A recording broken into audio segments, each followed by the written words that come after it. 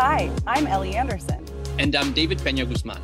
Welcome to Overthink, the podcast where two friends, who are also professors, put philosophy in dialogue with the everyday. Because big ideas are within everyone's reach.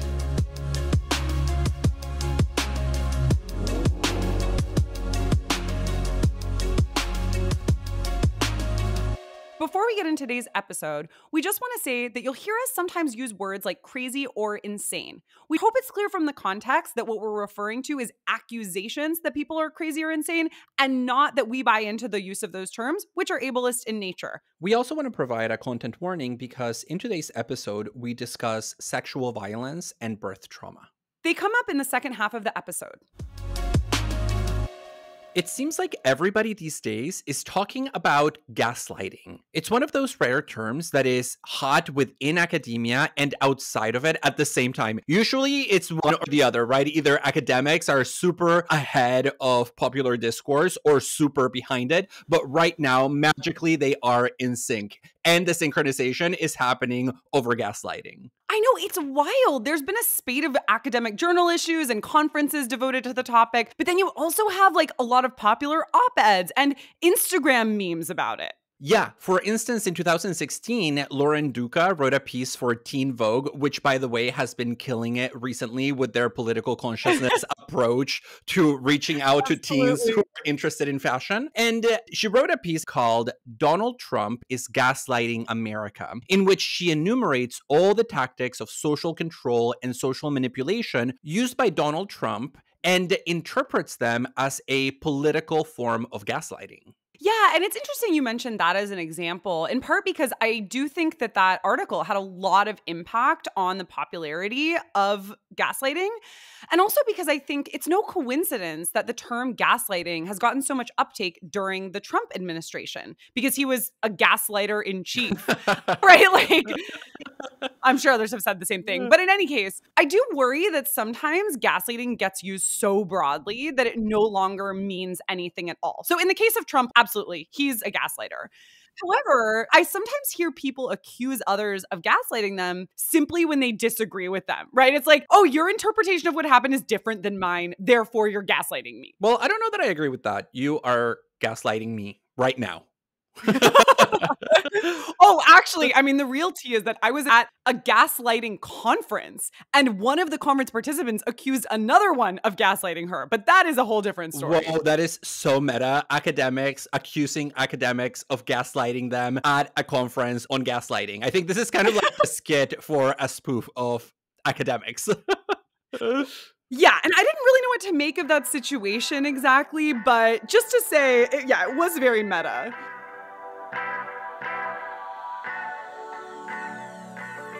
Today, we're talking about gaslighting.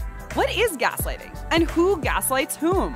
How does gaslighting harm individuals, undermining their very grip on reality? And how does it function more broadly in cultural settings, through intersections of race, culture, gender, and the like? Let's find out.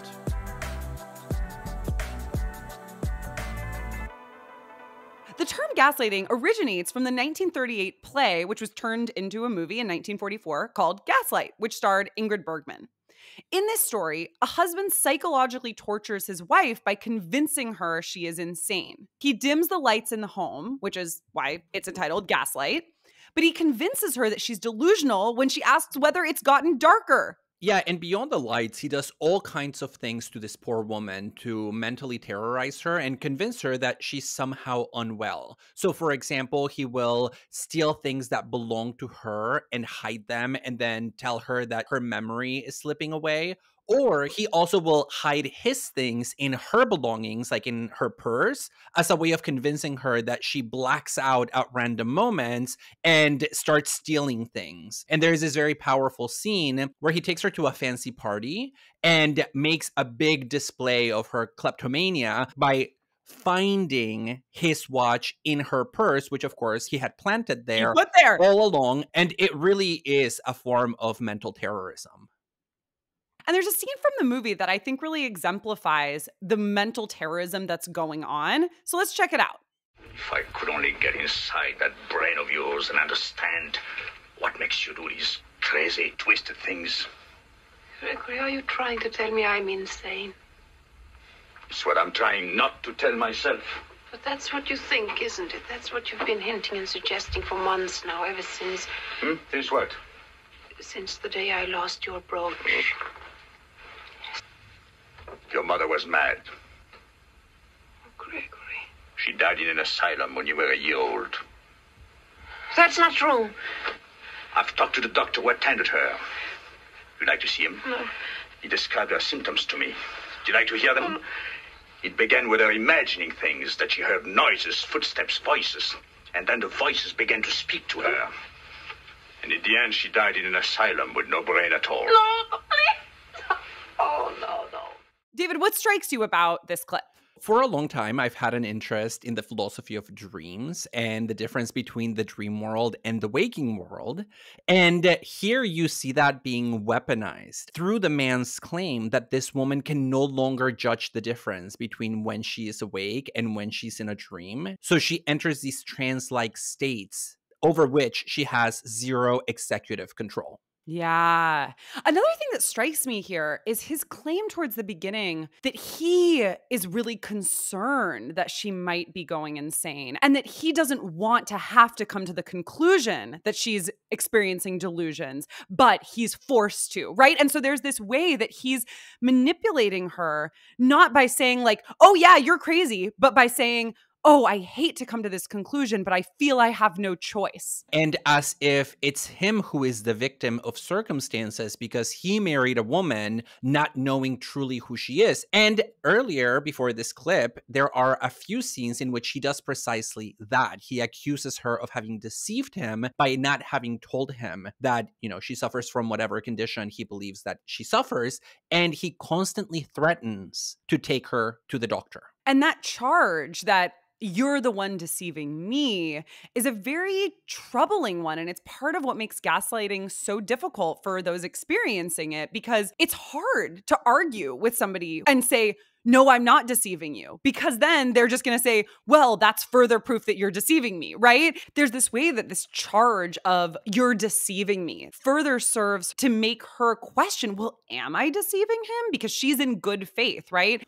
Gaslighting trades on the gaslightee's good faith. Yeah, and in fact, there are several points in the movie where she comes to believe that she has stolen the brooch, that she has stolen the watch, or she has lost the letter, all these objects that become the placeholders for gaslighting. And another thing that I find quite interesting about this clip is the reference to the mother, the fact that her mother was already unwell. And so there's already good evidence, in this case from biology and maybe genetics, that she has the same fate as her mother. Exactly. So putting her insanity in the context of a family curse or a family malady serves to further this idea that, well, yeah, you're probably just the same way. And it's inevitable that you will end up in an asylum, which again is what gets held over her as the ultimate threat, which in the 1940s, and what we know about the history of psychology through the 19th century and early 20th century, was a very real danger for women. Oh, yeah, with things like hysteria. Yeah, exactly. The term gaslighting originally appeared in the context of women trapped in abusive relationships with men, as in the case of Gaslight. Feminists nowadays use it to talk about a specific way in which women are oppressed by men, namely by having their understanding of their surroundings manipulated, again, typically in the context of a sexual or romantic dynamic. Yeah, and we'll talk a little bit later about the detailed psychological dynamics of this manipulation. But for now, let's try and define gaslighting. The definition of gaslighting doesn't inherently pertain to the oppression of women by men. One definition of gaslighting that I find useful is that of philosopher Veronica Ivy, who writes that gaslighting is a form of epistemic injustice in which a knower is called to question their own reality. And as its name indicates, epistemic injustice has to do with epistemology, which is the theory of knowledge. And it captures those acts of violence or injustice that harm somebody not so much physically or even emotionally, but rather in their capacity as knowers by targeting what they know, how they know it, and how much certainty they have in the fact that they know it. So gaslighting as an epistemic injustice is a harm, right? It's something that's like wrong. You shouldn't do it to people and you shouldn't accept it if it's done to you. However, the second half of the definition, I think, really points to the complexity of gaslighting. The idea that a knower is called to question their own reality. Usually, philosophers, as well as curious folks in general, think that the idea of questioning our reality is a good thing, right? We want to be challenged. We recognize that we don't live as solitary minds in the universe and that other people might have perceptions of things that are more accurate than our own, or at least are different and worth considering. And so, what is it about gaslighting? How can we figure out when our questioning our own reality is an epistemic harm rather than just like an invitation to be curious about something we didn't know already? Yeah, and I think the way philosophers will answer that question is by emphasizing that there is a meaningful difference between questioning specific aspects of your reality, like your belief in A, B, or C, and losing your grip over that which makes your entire reality hang together as one. So there's a difference between questioning particulars and taking the rug out from under your feet, epistemologically speaking. Yeah, but I think there are also some times when it's good to have the rug taken out from under you. For instance, like when I teach introduction to philosophy and I encourage students to question their sort of like dogmatic reception of science and believing that if anything has a study behind it, it's suddenly right. And so I guess I'm still left wondering what makes gaslighting gaslighting. And this is also, David, like this is a genuine question. I really wonder this. Yeah, and it's really difficult. One way in which I think about it is that one of the targets of gaslighting is our subjective faculties, rather than the contents that those faculties make available to us. So when we think about the faculties of a subject, things like memory, imagination, rationality, what gaslighting does above all is that it convinces people that they can no longer rely on their typical modes of going about the world and acquiring knowledge about the world, so that they no longer have faith in themselves or in their capacity to know anything with any degree of certainty. So everything is suddenly up for question. And I think we can agree that when everything is up for question without the possibility of any kind of grounding, then we have a problem. I mean, I think you're onto something there, but by that definition, somebody like Socrates, who famously said, "What makes me wise is that I know that I don't know anything," would be the victim of gaslighting. So I would be inclined less to define gaslighting in terms of its ability to make somebody question their own reality, and more in terms of sort of identifying further what the epistemic injustice that Ivy mentions is. And one way that I think about the epistemic injustice there, or the harm that's done to somebody who's being gaslit, is that when they question their own reality, that questioning is manipulated and used by another person in order to further undermine them and give them no potential for actually coming to knowledge of something. So it's like a refusal to engage with the person who's questioning their own reality, sort of like on equal footing, and instead using their doubt and saying, "Oh yes, you doubt that. You should doubt all of these other things as well." It's like an opportunity that they're taking advantage of. I don't know if that really gets us very far either, though. Well, I mean, by that definition, then Socrates himself would be also potentially a gaslighter, because because that's what he does, right? He goes around Athens constantly making people question all their beliefs and claiming that he himself has no positive beliefs in anything. He's just the master of the method of questioning. But there is never really a point in Socrates' life at which he questions his own ability to reason and to argue, right? He's fully committed to the idea that he is the smartest person in the world, which is what the oracle told him, right? He goes to the oracle, and the oracle of Delphi says, there is no person smarter than Socrates. And he sort of eats it up and runs with it. So his own ability to reason is never in question. Okay. And, taking this example of Socrates as potential gaslighter in a slightly different direction, I think what's interesting is that we made a case that maybe Socrates should be understood as both a victim of gaslighting and as a gaslighter, which, like, I definitely do not want to, stake a claim about that, just more like a sort of silly thought experiment. But I think this does get at an interesting question, which is the status of the gaslighter. My sense is that a lot of gaslighting happens in cycles where somebody who is gaslighting has also been gaslit themselves and is using those manipulation tactics on other people. Or maybe even, like, in some cases, the same people can gaslight each other and also be gaslit by each other. I'm not sure about that. But I do think that this raises the very important issue of whether gaslighting is deliberate or not. Does a gaslighter need to know that they are doing the gaslighting? Well, I'm curious about your thoughts about this. What would an accidental, unintentional form of gaslighting look like?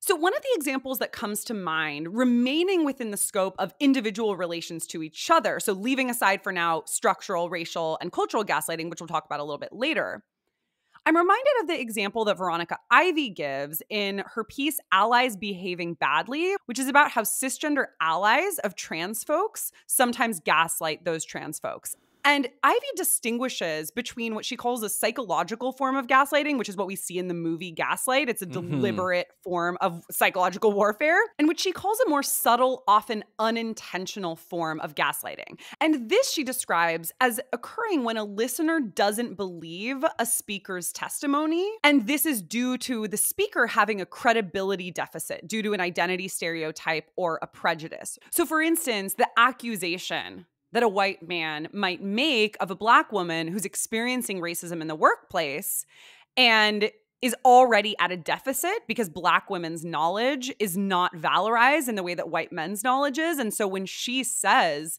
I'm experiencing racism in the workplace, he doubts her simply by virtue of the fact that he has this narrative of like, well, of course she would see things that aren't there because she would be seeing a racism that doesn't exist by virtue of her own Black womanhood. In that case, I definitely agree with you that gaslighting can be unintentional and it can be subtle. So it's kind of the death by 1,000 paper cuts form of gaslighting. Yes. So it's more like gas matching, where just like little matches being lit over and over again. Gas matching? Yeah, I just made that term up to contrast it with the more intentional kind of centralized approach that we see in the movie. I don't know about that term, David. Maybe like also just doesn't work because you gaslighting. don't need gas for matches. No. So maybe it's light matching. Anyway. Match lighting. Match lighting is the right one. Or paper clipping. Okay. Touche. Paper cutting. Paper cutting might be better.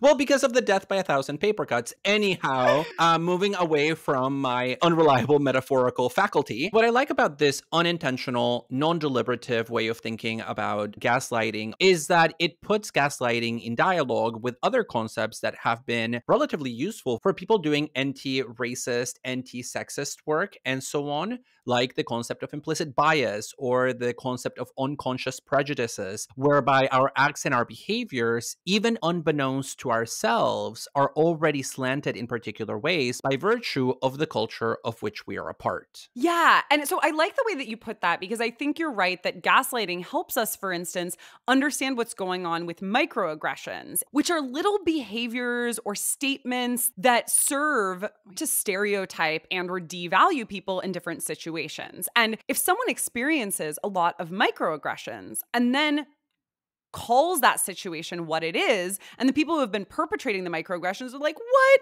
We didn't do anything, right? I think it's fair game to call that gaslighting because you are undermining a person's perception and sense of reality. So I think the expansion of gaslighting to include forms of manipulation or behaviors that aren't deliberate is really important because it helps us make sense of things like that. But I also wonder whether it's a double-edged sword because then it leaves us open to all of these very complicated adjudications of whose reality is right. And that doesn't seem to me to be so much a problem with something like microaggressions in the workplace, because I would simply say, hey, the Black woman who's experiencing microaggressions has more authority to talk about the microaggressions she's experiencing than the white man. And so I feel pretty comfortable with saying who's in the right there.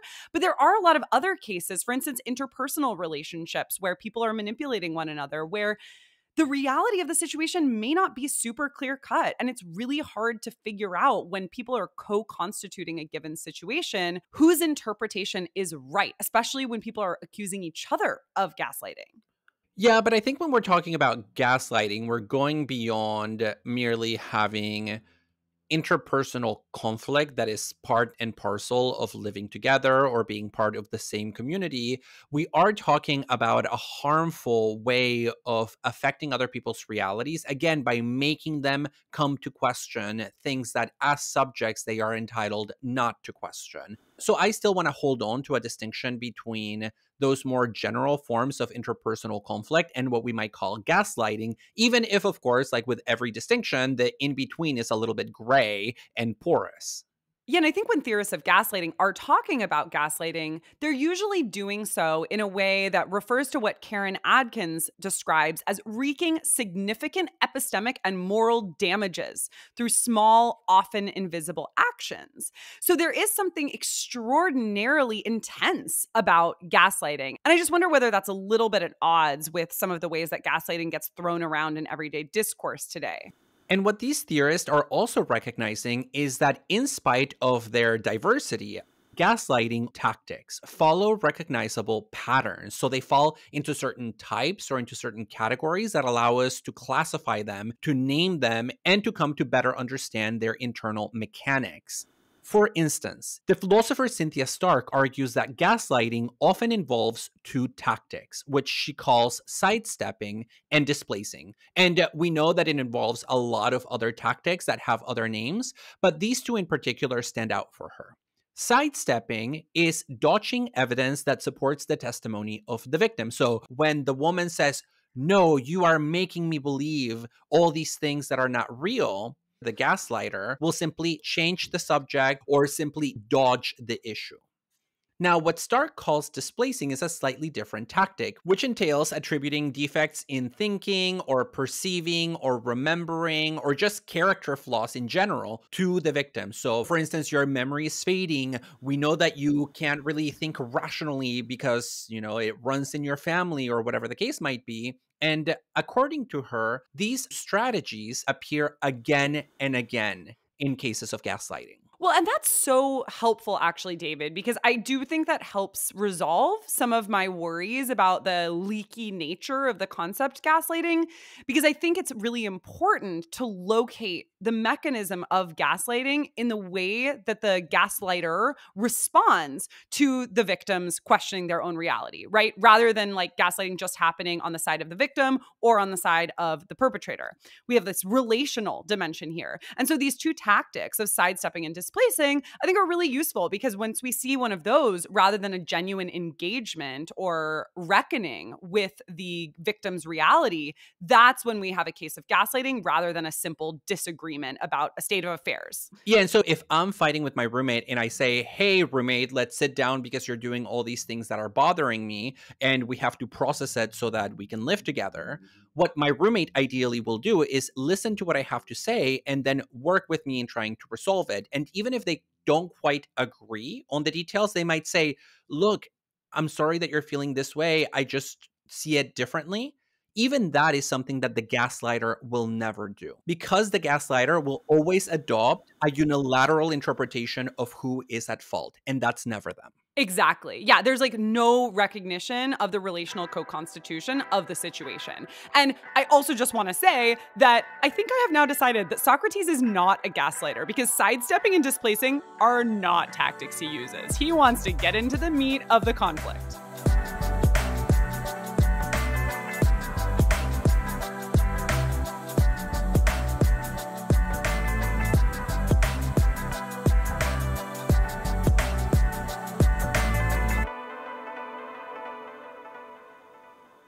We can think about the psychology of gaslighting from two different, although related angles. That of the perpetrator, who is doing the gaslighting, and that of the victim, who is at the receiving end of it. I want us to talk about both of these angles, but let's start with the psychology of the victim. Yeah, I think most women are probably familiar with the experience of being called crazy, right? Yeah, definitely. And I by no means want to say that all women experience gaslighting in the same way, right? That would be a horribly non-intersectional approach. But I do think it's very common for women to get called crazy. and this being used to undermine their authority. And not speaking from personal experience or anything, but I think what happens in gaslighting is that it's not just about undermining somebody's authority, but it's also about undermining their very sense of reality. So as you said earlier, David, it's like you're not just having something you believe questioned. You're having the rug pulled out from under you entirely. So gaslighting serves to make people doubt their perception of events. And it's a successful tool of manipulation because it leads the victim to adopt the gaslighter's perspective over their own.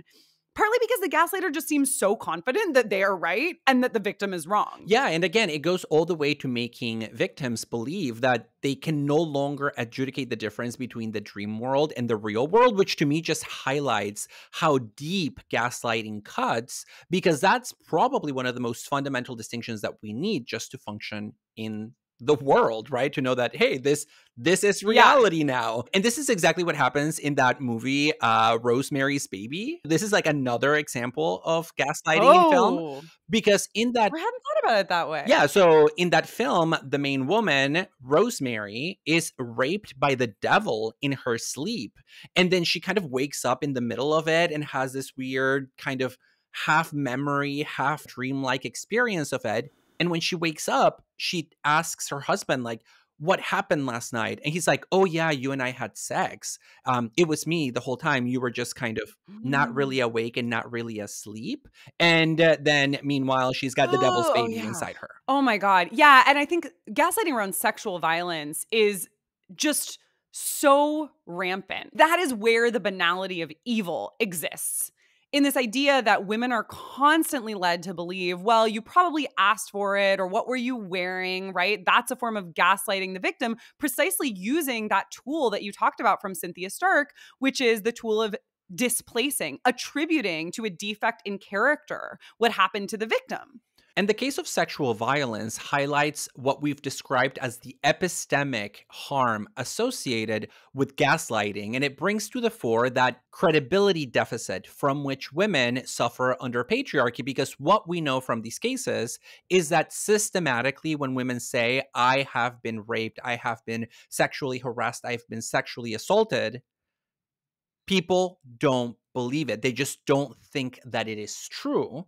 And this includes school counselors, this includes judges, this includes police officers, it includes even family members. And so it brings to the fore that epistemological dimension about who knows what and under what conditions.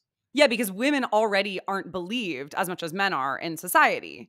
And, you know, a different aspect of the psychology of being gaslit turns on isolating the victim from their support network. So, for instance, a lot of perpetrators of gaslighting, especially when gaslighting is happening in the context of intimate relationships that are abusive, will tell the victim's friends and family members that this person is just going through a difficult time, right? This is one way that perpetrators get to seem like they're in the right because they're just looking out for the person, right? Like, oh, it's so terrible. She's just being a little crazy right now, or she's going through a hard time. Telling the victim's friends and family, I'm really looking out for her, is a version of concern trolling. This idea that like you're trolling somebody by feigning concern for them. Yeah, and that happens in the film over and over again, where the guy will say, I don't want to send you to the asylum, but again, I might have to for your own well-being. Yes. And I want to return to the point that we made about how this is carried out through microaggressions, because in many cases, all of these microaggressions that again add to this concern trolling are hidden or in many cases passed off as jokes. And I find the weaponization of humor in particular to be an important element for understanding the psychology of gaslighting, because its ultimate goal really is to convince the victim that they are overreactive as a way of, in fact, rendering them over-accepting.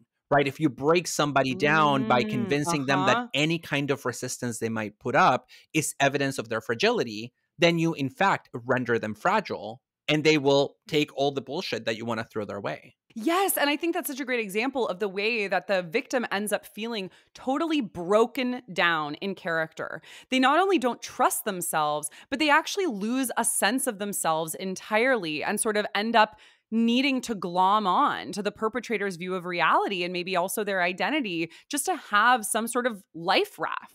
And your comments about how the victim is isolated points to the impossibility of finding that raft. In the movie, the woman is isolated in every imaginable way by her husband. He will hide her mail, letters that her family send her expressing concern about her well-being. He will intercept them and then tell her that they're not writing to her. He will also convince the housekeepers that she is accusing them of doing the stealing, which is not true, as a way of, again, alienating her from the other people in the house. Wow. So all around, from the beginning to the end of the movie, phenomenologically speaking, this woman just experiences the walls closing in on her from every possible angle until she's alone in the middle of the ocean without a life raft.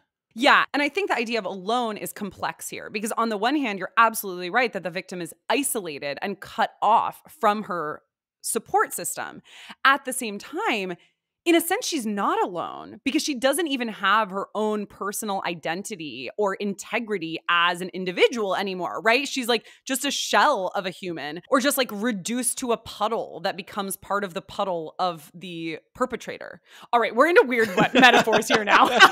No, but I think the idea of being alienated, not just from others, but also from yourself, is captured really beautifully and really powerfully in the short story, The Yellow Wallpaper, in which this woman, again, is gaslit by her husband, and she just slowly recedes into the background, becoming part of the wallpaper. So she is not just that early feminist classic story. Yes, and so she just sort of blends into her surroundings, disappearing like a ghost. Yeah, that's a really interesting connection. What do you think is happening on the perpetrator's side while all of this is happening to the victim? Well, I mean, beyond the fact that they're POSs, I'm not sure where to take this in a philosophically rigorous manner. But when I think about gaslighters, it's true that I do think about the classical case of the manipulating husband who pulls the strings in a choreographed, orchestrated way. But I also think about the more subtle, unintentional, maybe even unconscious forms of gaslighting that we talked about earlier.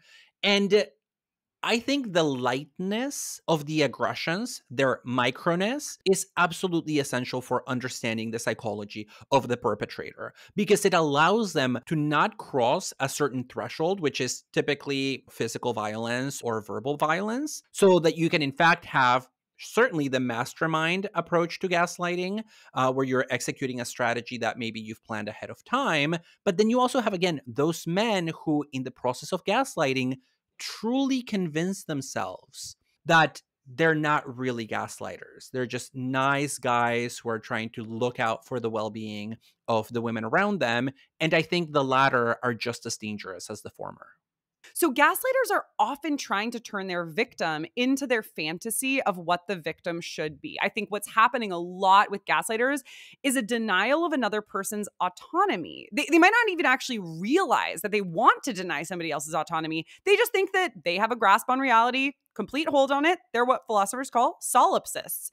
And the psychologist Eleanor Greenberg writes about this dimension of gaslighting as changing the victim, which can sometimes take a literal form. So like demanding that they change their hair, their dress, their mannerisms, all of which are really classic signals of domestic abuse. But it can also take subtler forms of wanting to change their personality, their values, and that sort of thing. Yeah. All these disorienting tactics. Yeah, it's like men as a class, we suffer from a Pygmalion syndrome, right? We want to create these fantasies in our image, and we get off on the idea that we have that shaping power. When you're talking about this, David, all I have in my head is that Chicks song, Gaslighter, which goes, gaslighter, denier. And I will stop there and let listeners now have it in their head for the rest of the episode if you've heard it. If you haven't, may check it out. Wait, is that a recent song? Yeah, they came out with an album called Gaslighter in, what was it, like 2019? Oh, what? Also, who are the Chicks? 2020. Oh, formerly the Dixie Chicks. They changed their name because it was racist. Oh, yeah. Okay. It's like Lady Antebellum and Lady A. Exactly. Lady A. Speaking of racism, let's talk about racial gaslighting, cultural gaslighting, and other forms of structural gaslighting.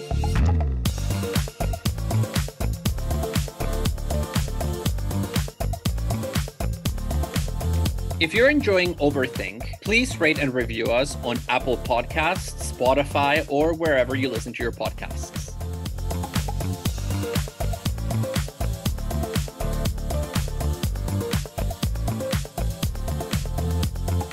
So as we've discussed, the term gaslighting originated in the context of abusive romantic relationships between men and women. But a lot of theorists have realized that the term describes a much wider phenomenon, transcending its original context and applying not just to individuals, but actually to social groups. And I'm thinking here about recent articles on gaslighting, including Nora Berenstein's article on structural gaslighting, which is called White Feminist Gaslighting, and Elena Ruiz's concept of cultural gaslighting. So how do they define those terms? So structural gaslighting, as Berenstein describes it, basically obscures the connections between structures of oppression and the patterns of harm that are related to them. So for instance, going back to that example earlier about a Black woman who's experiencing microaggressions in the workplace and sees that as part of a broader system of racial domination. That woman is gaslit if HR or her boss or whomever fails to recognize that the harms being done to her are part of a long history of anti-Black racism in the US and makes it seem like what's actually a political problem is just a personal problem. So is structural gaslighting then the same as cultural gaslighting? No. Structural gaslighting is broader than cultural gaslighting because you can have structures that don't, say, relate to culture, at least as far as I understand it. But Ruiz defines cultural gaslighting as social and historical support mechanisms that basically produce abusive mental environments within subtler colonial structures. And these end up furthering the ends of cultural genocide and dispossession. So they basically encourage colonized folks to think that they're deserving of colonization and to erase entire histories of oppression and genocide. Yeah, and because these concepts of structural and cultural gaslighting shift our focus from the individual to the broader social structures and cultural patterns that shape our lives, again, without our conscious intention, they help us make sense of multiple forms of discrimination and not just discrimination on the basis of sex, as it appears originally in that movie and the first wave of scholarly research on gaslighting. For example, the philosopher of disability Shelley Tremaine wrote an essay about gaslighting in connection to disability, in which she applies this concept of structural gaslighting to what we call mental illness and the ways in which people typically deemed mad, quote unquote, are gaslit by the very medical establishment that creates the categories of mental illness and mental health, putting them into these boxes on account of not being neurotypical. And there's a quote in her essay that I want to cite because I think it captures the essence of her argument. She writes, "People who, for any number of reasons, do not conform to highly regulated standards of, for instance, social behavior and interaction, such as people who are classified as quote-unquote mentally ill or perceived to be insane, are routinely discredited, ignored, vilified, and stigmatized. Until the relatively recent formation and rise of the Mad Pride movement and related social movements, the hermeneutical resources that many disabled people required to collectively understand the political character of their situation were unavailable to them." And I think Tremaine's point about gaslighting in the context of disability provides a point of conversation with feminist accounts of gaslighting in the medical establishment, or what is called medical gaslighting. It's very well documented that women are often not believed as much as men are when they report their pain or other medical ailments. And this is especially a problem for fat women who are often distrusted in their own accounts of pain and other medical ailments, and also women of color, especially Black women. You can't talk about the medical establishment in the US without talking about the history of horrific terrors that have been perpetrated against Black women, especially enslaved Black women, who then were also gaslit and made to think that their pain wasn't real or that their injuries were imagined. Yes, I recently read an article precisely about this that was published in the Journal of Law, Medicine, and Ethics in 2001, which argues that, for example, women, and they did not control for race, so it talks about women as a category rather than, say, Black women, are under-prescribed painkillers because doctors typically assume that they're being overly dramatic and catastrophic. So women presenting with the same symptoms as men will simply be told that, oh, it's probably in your head. Maybe you're just stressed out. Maybe it's not as big of a deal as you're making it out to be. So here, take a Tylenol and you'll be fine in a couple of days. Yeah, and this is especially a problem for Black women because historically, racial pseudoscience from the 18th and 19th centuries literally believed that Black people had higher pain thresholds than white folks. For instance, this was one reason that chattel slavery was justified. It's like, oh, well, they don't experience pain in the same way that white people do. They can stay out in the sun longer than white people can. And this led to things like Black enslaved women being experimented on without anesthesia. Well, and in connection to this, I think it's important for us to recognize that this is not only historical, it continues in the present, because researchers have found that even today, more than 50% of med school graduates will say yes to the question of whether Black people's skin is slightly thicker than white people's skin. So we're talking about 21st century people who are going into medicine as doctors, having easily refutable beliefs about the science of race. Oh my God. It's just unconscionable. I'm also thinking here about Black women's mortality rates in pregnancy and childbirth. Black women are 3 to 4 times more likely to be at risk of pregnancy-related deaths than white women are. I think this really came to the fore a couple of years ago when Serena Williams almost died in childbirth. Williams has a history of developing blood clots, and she developed one after giving birth to her daughter. When Williams went to the hospital for this, for severe symptoms, including coughing that was so intense that she ripped her C-section wound, she was not taken seriously by the nurse. And this is particularly egregious in the case of Serena Williams because as a world-class athlete, she knows her body better than like anybody else, right? And so the idea that a nurse would not take her account of what was going on seriously is particularly damning. She knew that she had a history of blood clots. She told the nurse, hey, I think I know what's going on. But the nurse thought that Williams's pain medication might have been confusing her. So basically, Serena Williams ultimately recovered, but medical gaslighting almost led to her death. Yeah, it's like, oh, Serena Williams, you're telling me all these facts about your medical history.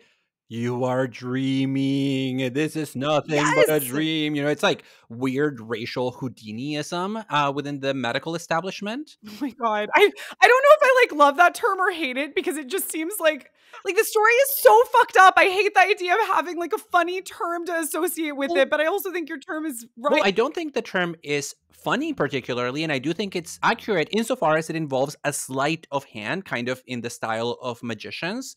And what do magicians do other than control our perception of reality, including our perception of our own reality? And Serena Williams' experience with medical gaslighting almost embodies in the flesh Ruiz's definition of medical gaslighting, which she defines as, quote, the interpersonal phenomenon of having one's experience of illness marginalized, including having one's self-reported or presenting symptoms downplayed, silenced, or psychologically manipulated by a clinical provider or healthcare professional. So this is exactly what happened to Serena. She said, I am having these symptoms and I am telling you what they mean. And both the presentation and the interpretation of the symptoms were called into question. Yeah. And I think a lot of women can relate to some form of experience of medical gaslighting. Like even I have been medically gaslit, and I am a white, thin, able-bodied young woman. Without going into like too much detail here, I had some digestive issues that were long misdiagnosed and weirdly like totally downplayed to the point that my doctor at some points would say like, there's nothing wrong with you. I don't know why you're making up problems.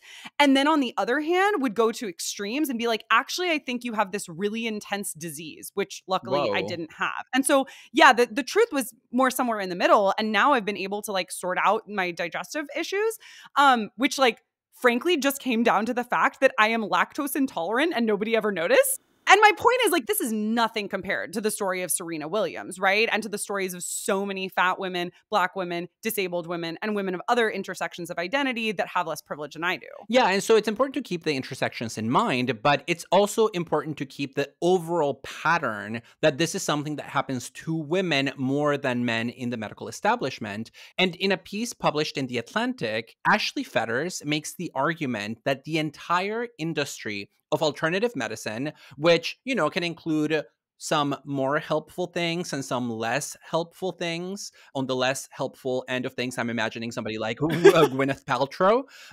But this entire my God. industry was built on the back of this history of doctors being dismissive of women's health concerns, especially around reproduction, pregnancy, childbirth, which forced women effectively to start looking for anything or anybody that might actually listen to their concerns. And so it's medicine's fault that people don't have faith in it. Absolutely.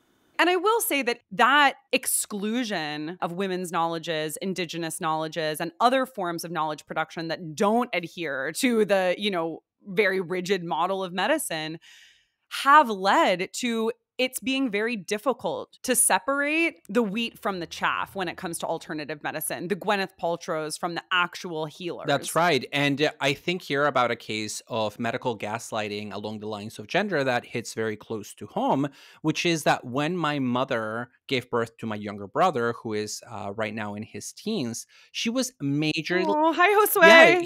Yeah, hi, Josue. She was majorly gaslit by the hospital where she gave birth, because she gave birth to her son, then she took him home, and for a while she had to battle the hospital over a bill for an abortion where they tried to convince her that she didn't have the baby that she had and that she was holding. So she's like, I don't know how to prove to you that I had my baby other than... Oh my God, David. It's like habeas corpus, like produce the body. Like it's here. Like I can just put it on, like I'll just show up and put it on the table, I guess.